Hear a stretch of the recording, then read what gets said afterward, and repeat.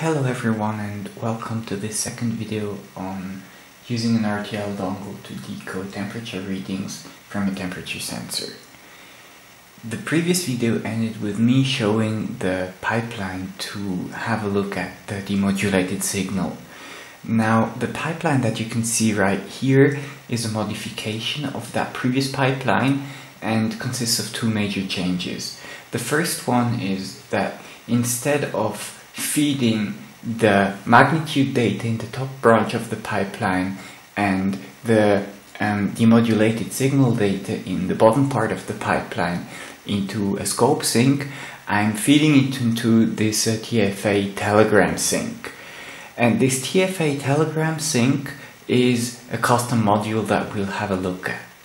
The second change is that in the previous pipeline I was streaming the demodulated signal directly into the scope.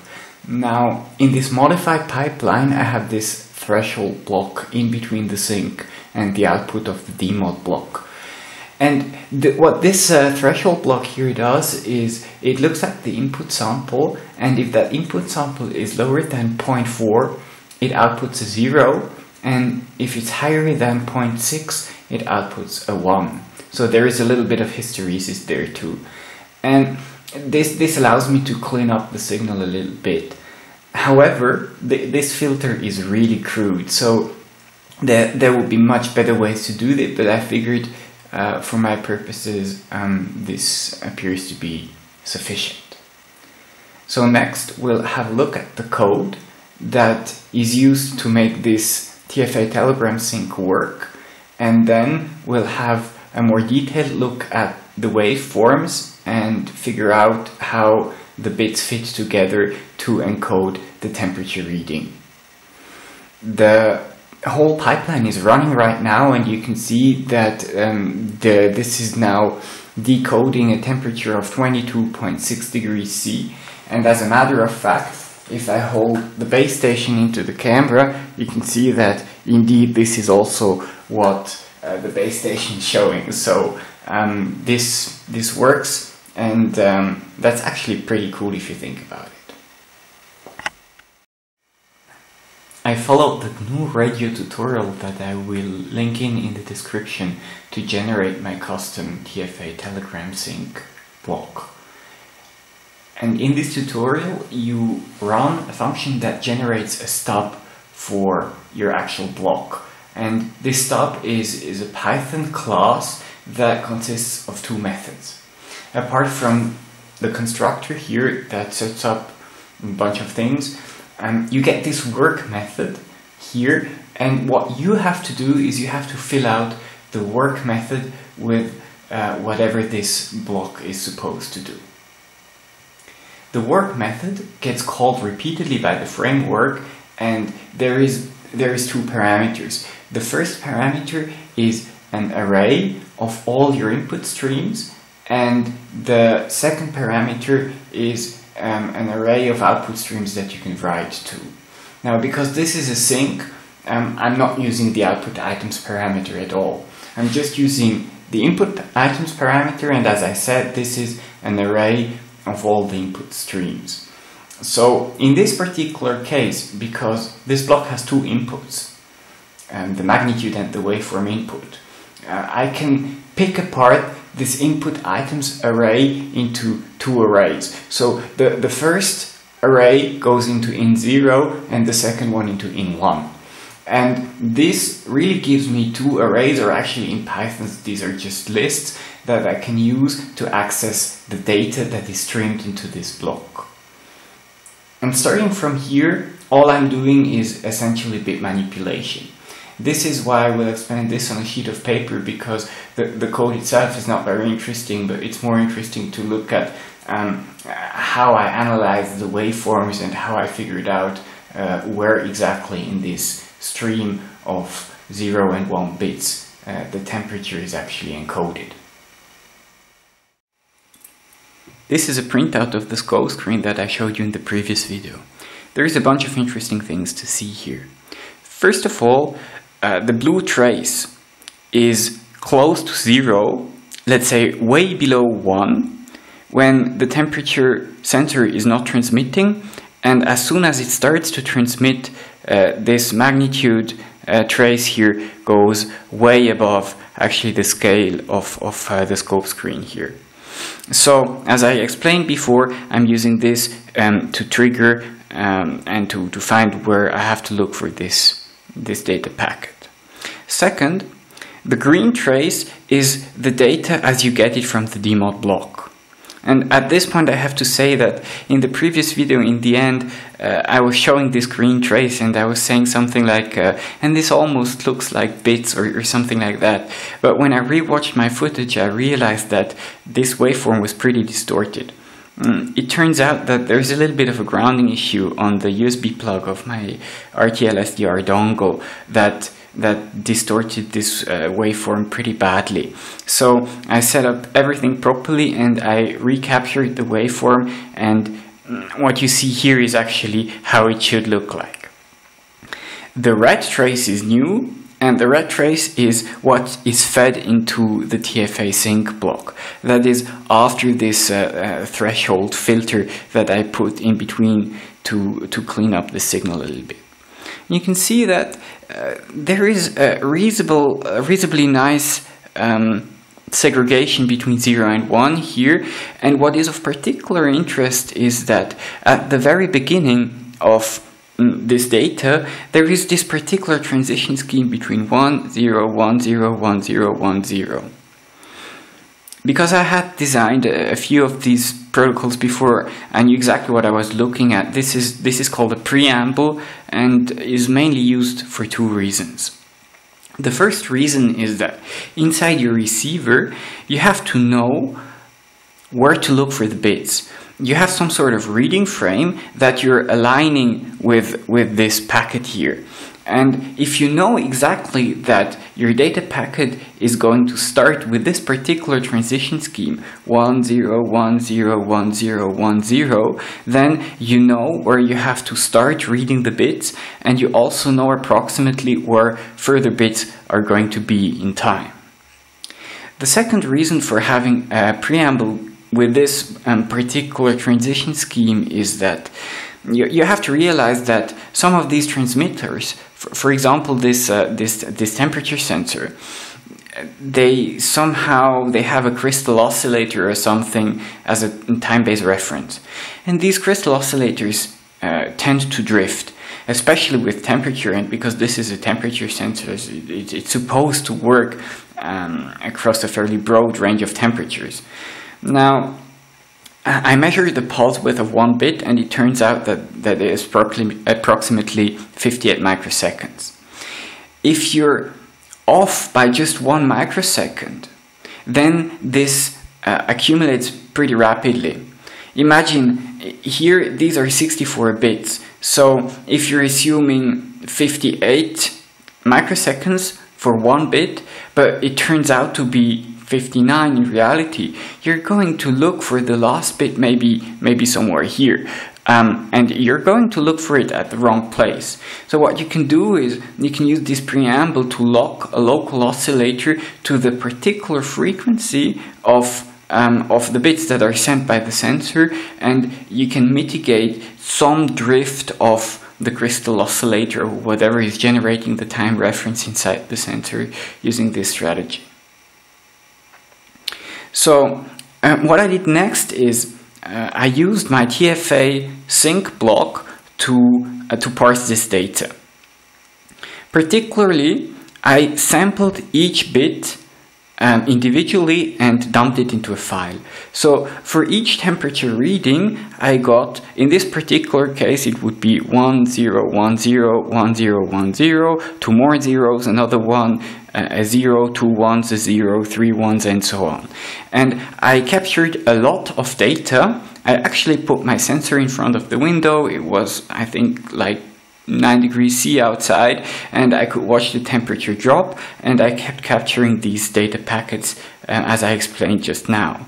In addition, I wrote down each temperature reading that I was reading from the base station, and then I proceeded with some statistical analysis of the data I gathered. The first plot on this sheet of paper is an aggregated representation of all the packets that I collected. And this plot works as follows.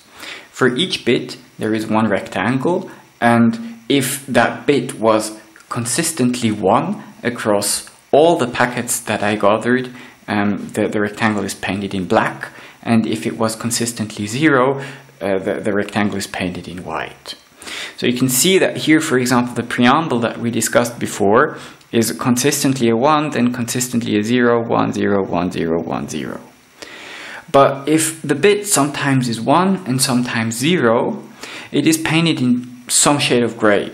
And generally, the darker the rectangle, the more ones I collected relative to the zeros that I collected.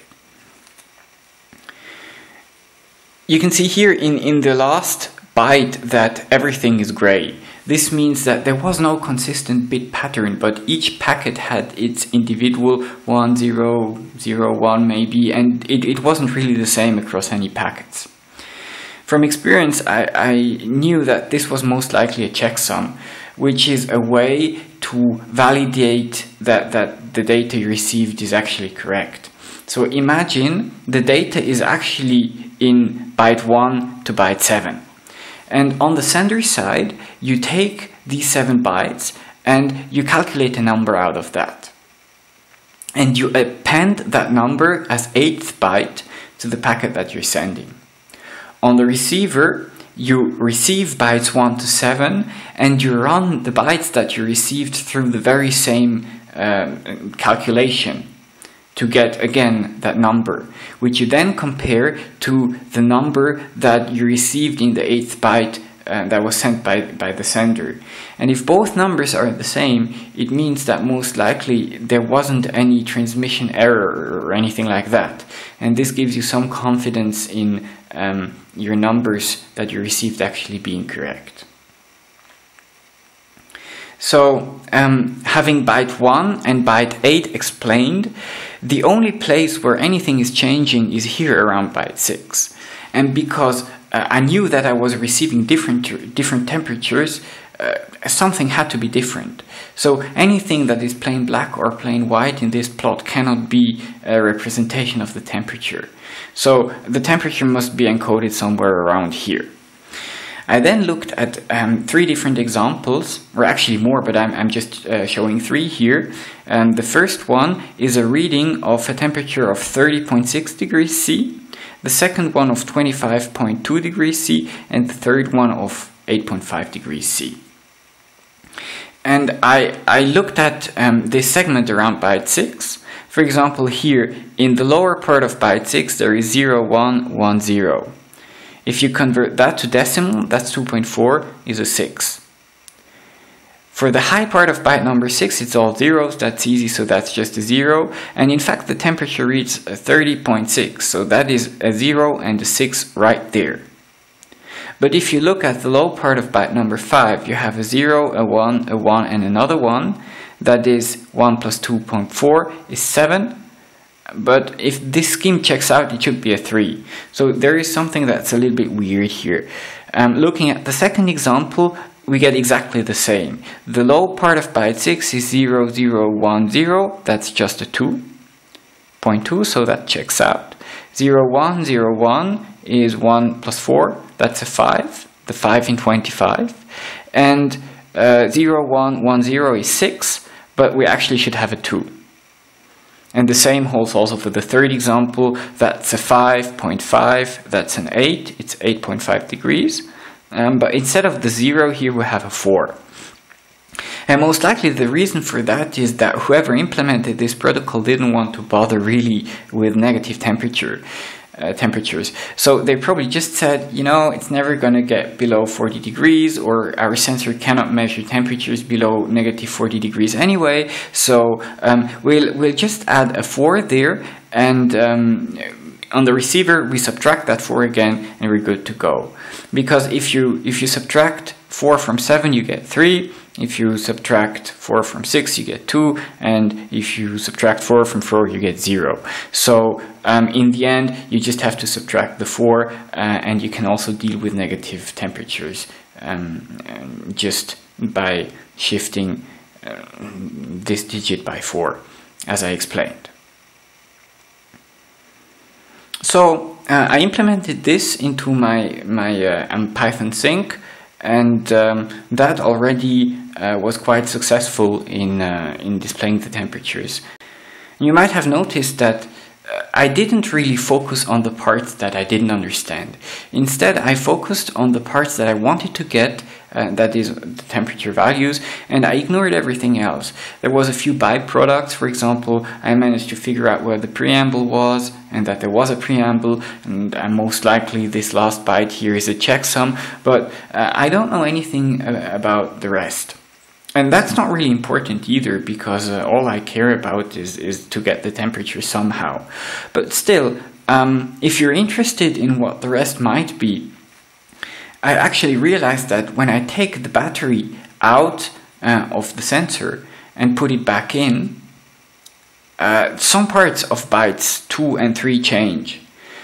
But they're then consistently different. So if I rerun the whole thing, this is again plain white or plain black. It's just a different pattern. So I think that some part of byte 2 is actually a designator to designate the sensor, and the remainder of byte 2 and byte 3 is some random number that is generated when you first insert the battery into the sensor and synchronize it with the base station. And I guess that is because you don't want the base station to pick up sensor readings from other sensors that might be mounted somewhere else. So that's why you synchronize the base station with your particular sensor, and using that number you can figure out that the reading you're receiving is really from that sensor. Or you could use that to use 2 different sensors, maybe on 2 parts of the houses, and to disambiguate the readings from these 2 sensors. Last but not least, some of the sensors from this manufacturer also support humidity readings. So I guess that maybe in byte 7 here, or maybe around here, there is a potential option of encoding humidity readings, although I have no idea where it is because I don't have the sensor. But if I had the sensor, I could repeat the whole procedure and I would get some gray blocks either here or here, and I'd immediately know that this is where I have to look at. Okay, I hope that you gained some value in seeing me proceeding through all these steps and explaining my process of thoughts. If you have anything to add to that, please do so in the comments. And the next video will actually be again about the electronics.